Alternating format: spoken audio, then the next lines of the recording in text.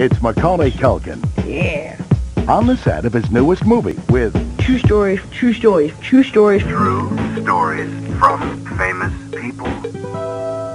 What's so big about this movie? I think we had some great props in this movie.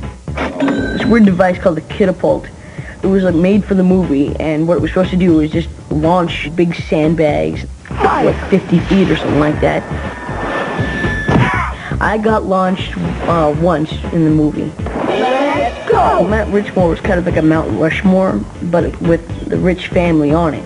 You know, the bad guy like chases us out there for like the last scene, and you know, he chases us around. We're going down the nose into like the mouth and stuff like that. Is this movie fun? Yes!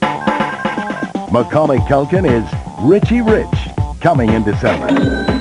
Stick around for more. True stories from famous people on Nickelodeon.